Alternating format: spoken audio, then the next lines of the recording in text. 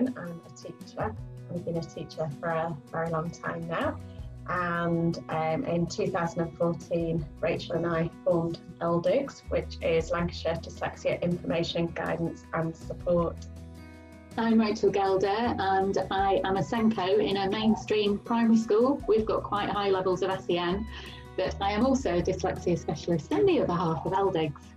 We've been working with Lexplore Analytics to develop a reading development and intervention programme. The programme is designed specifically to be a comprehensive package that covers a whole spectrum of reading abilities, from struggling readers to your fluent reader.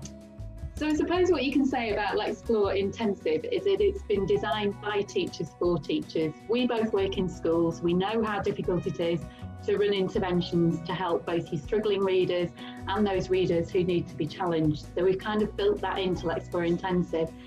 It's based upon the principles of letters and sounds, so it ties in nicely with all your phonics groups, it ties in with all the different phonics programs you'll be doing within school, but we've also built in lots of memory work and other aspects that you can challenge your children with and help to build their confidence. It covers your EAL children, and it covers lots of different children with additional needs and neurodiversity.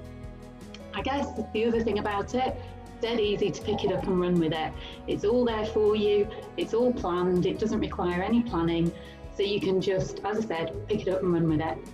Yeah, we're really proud of it. If a pupil seems to be moving through the programme easily, would you move them on to the next level? Would you test again to see if they had progressed?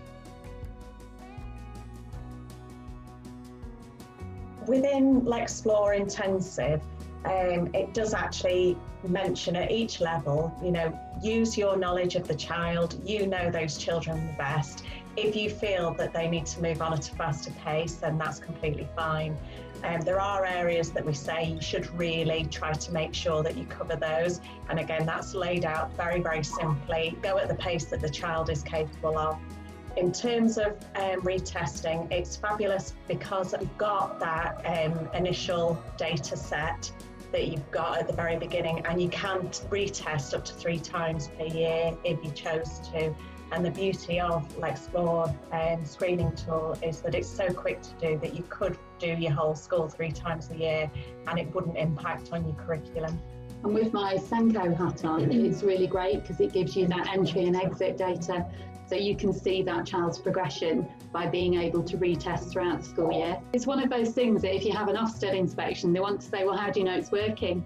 Well, actually we know because that's where they started. They've used Lexplore Intensive and this is where they are now. And it fits in beautifully with the SMART target principle as well, that it is measurable from that. It's simple, measurable, and you can set realistic targets from that.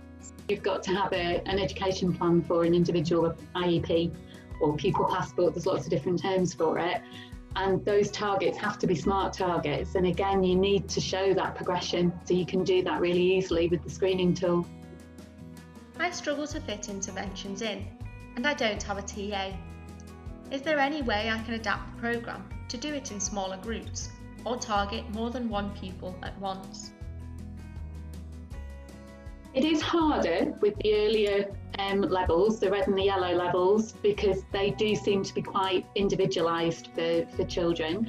It is possible, and there are hints and tips throughout where you can do that.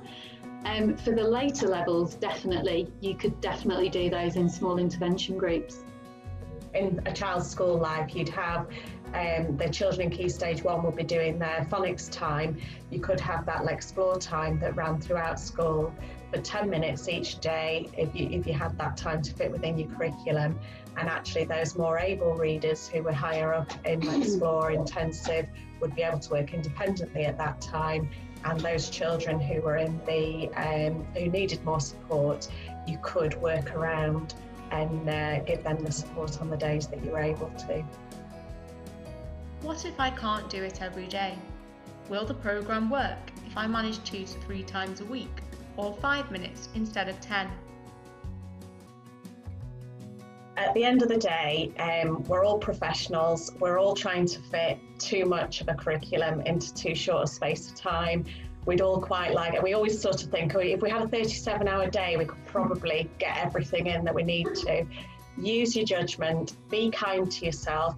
At the end of the day, any level of work is better than no level of work. So do your best with it. In an ideal world, absolutely 5-10 minutes every day during the week, but you know, do what you can. And also I would say that we have very much designed this with the idea that anybody could pick this up and run with it. So if you had a parent that was particularly keen on supporting their child, absolutely give them some of that, some of the excerpts from Lexplore Intensive, and allow them to do that at home with their children. Why are nonsense words so important? Nonsense words are really, really important for the simple fact that a lot of children might have a very strong visual memory, and they are actually remembering words as whole units. What the non-words actually tell us is that a child can effectively decode a word. So when you have a word such as nerful, for example, then you're actually being able to see that that child can break down that word effectively to the or aspect, and then blend those together. So it is really, really vitally important for you as a practitioner to be able to unpick what the skills are that that child has got. And throughout Lexplore Intensive, we've tried to give indications of why things have been included. So generally, there is some description for each of the sections so that you know exactly why it's in there. What if a pupil really struggles on the red level? What approach would you suggest instead? We'd always go for multisensory techniques, which again, we've gone through a number of them throughout Lexplore Intensive. But by using all of the senses, you know, sight, sound, and that kinesthetic actual touch. So for instance, using physical letters or pebbles or alphabet pebbles and learning the alphabet that way and playing games, that's going to reinforce it. So it's the same with tricky words and high frequency words.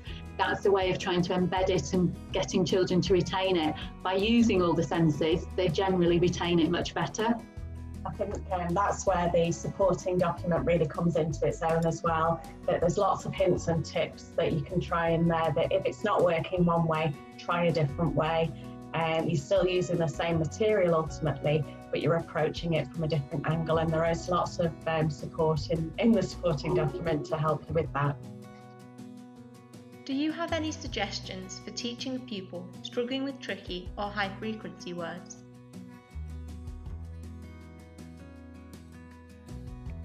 The key thing is, and often when a child's particularly struggling with high frequency words or tricky words, break things down, chunk them into smaller units, use the supporting document, which has got lots of hints and tips for multisensory ways of learning. And as Rachel said, we really can't stress more strongly how important a multisensory way of learning is for all children, but particularly for those children who are having difficulty in learning and retaining the information. What other strategies or interventions would you suggest using with Lexplore Intensive for struggling readers? Again, the supporting document does outline quite a few different kind of resources and hints and tips you can use. But I think the key one for me would be to use those memory techniques, because whatever we're teaching children, it doesn't matter how many different resources we use or how many techniques we use, multisensory or otherwise, if they can't retain it, then they're not actually physically learning it. So if we can improve their memory, so doing lots of memory games is a great way of improving working memory particularly. And you can do that on a class basis. So you could do, I don't know, a game of I went to market or something like that, and I bought and went around the classroom. Or there's quite a few resources that we've mentioned within that supporting document that are cards that children can have, sort of games that they play in pairs. There's all sorts of different memory games that you can use to try and help children to retain. So I think that would be a key resource that I would use to kind of support it. I think particularly with the memory games as well, they aren't things that have to take a lot of time, and we all know that there aren't, money and time, the things that we don't have in schools at the moment. And actually, you know, you can literally be queuing up to go for dinner or queuing up to go and wash your hands, and you can throw a memory game in there. And, you know, the value of those is, you know, they're just invaluable really, because without retaining the information, you're not going to get anywhere further. How would you ensure a pupil is applying what they have learned to other reading or class lessons?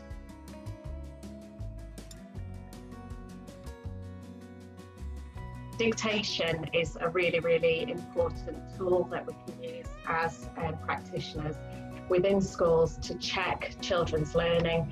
It's kind of gone out of favour in some ways. It's still there in the national curriculum, but does get ignored by a lot of people. And this can be done as infrequently as once a month, which I do within my own classroom as well. Use those skills that you're hoping that the children have embedded. Do a dictation piece, and this can just be a sentence or a couple of sentences. And this allows you to actually look at those very specific targeted skills and have they actually really understood what they've learned there. So have they learned the different ways of making the A sound? Have they fully embedded the idea of when you might use a colon? Have they understood all those things? Can they hear that when they say a sentence? So it's a really, really good way of doing that, and to check back on embedded knowledge really. Would you recommend a teacher or SENCO runs the programme, or would it be okay for a TA to run it? Anybody can run the programme because the instructions are there. So it is that pick it up and run with it. Anybody can run it. I would suggest that it would probably be a teaching assistant within a classroom to do it. But as Pam said earlier, if you have a parent, a willing parent, or even with older children, if you're using it in a secondary school, you could use peer support. Because the instructions are there and the way of recording that progress are there. So it really can be run by anybody. Would you suggest teaching all staff to use Lexplore Intensive, or would it be better to have one person become an expert in its delivery? It's certainly not going to do any harm to have everybody, all the staff, up to speed with what's going on, and it's always better when everybody's singing from the same hymn sheet. What I would suggest really is the fact that each individual part of Lexplore Intensive is incredibly self-explanatory. You're not taking away, it is a massive document in total, but you're never going to be sitting and reading the massive document. You're taking each stage as it comes, and each stage is introduced very simply as it comes. What would be a nice thing would be almost to have your Lexplore expert. So that could be a TA who's particularly interested in phonics, and they can be the one who kind of just looks in on other TAs to check that they're doing things accurately, or that people can come to. But really, you could give this to, you know, back in the days pre-COVID, when you had a granny who came in and read with the children, you could give that to her, or they would be able to follow that quite easily. Should I always start on the first page, or should I assess where pupils are or what they can already read and start there? Lexplore Intensive links very directly with Lexplore Analytics, so the screening tool is very much a good starting point for those children. However, if you're not using Lexplore Analytics, that doesn't mean to say that you can't use Lexplore Intensive. There are lots of different ways you can work out where children are. Yeah, because of the links with letters and sounds, although it doesn't exactly follow the same pattern as such, you could use wherever you feel that they're at. So for example, if they were working at phase 2 in letters and sounds, you could go to the red level and pick up from where they're at. And for anybody who's used to working with phonics, they will be able to see those links very clearly and very easily. You know, use your phonics assessment as a gauge if you're not using the analytics tool. However, as Rachel said, that analytic tool is fabulous. It's incredibly quick, and that will directly guide you straight to the level that you should be starting at for that individual. Why is Lexplore Intensive different to other programmes that might already be used in schools? The key thing to say about Lexplore Intensive is that we're not trying to be any of those other interventions or strategies used in school. A lot of the time you think, but what am I going to do next? Or how does this apply to what I'm doing in class? And I think that is the key to Lexplore Intensive. We've kind of thought about that and thought, well, okay, if that bit isn't working, try this. And it's that multisensory aspect of it as well. I think the other aspect of Lexplore Intensive is the links to those supporting resources, that we're taking it a step beyond, you know, just those basic reading skills. We're covering aspects such as memory, comprehension, and, you know, trying to broaden out the support that we're giving to those children, be they struggling readers or those readers that we need to challenge. I'd also just add to that is the key there, that ultimately the majority of intervention programs that are out there are specifically designed for children who are having difficulties learning to read.